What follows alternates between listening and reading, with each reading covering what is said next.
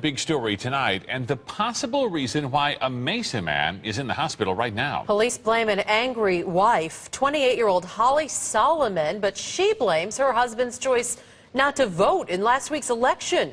ABC 15's Brian Webb is here to explain, and Brian, walk us through this one.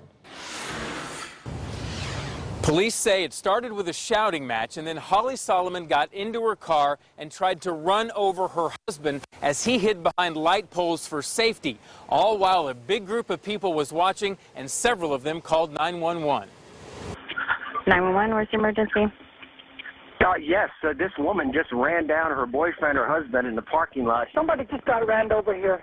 We just had a kid get hit by a car. No, ma'am, there's somebody who got hit by a car and something's going on right now. So you're calling about the accident?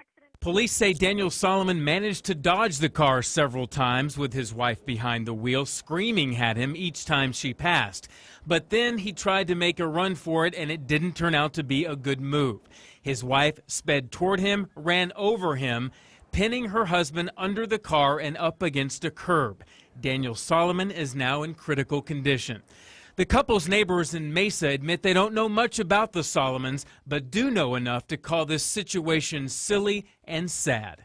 I think it's completely silly that marriage can get broken up by something political. I think families should be able to stay stronger than what's going on in the government right now. And those charges against Holly Solomon could be upgraded if her husband Daniel dies. Now, Katie, police tell us Holly Solomon admitted she did this because she was mad her husband didn't vote last week, and she's afraid her family will suffer more hardships under 4 more years of President Obama. Just a wild story. Thank you, Brian.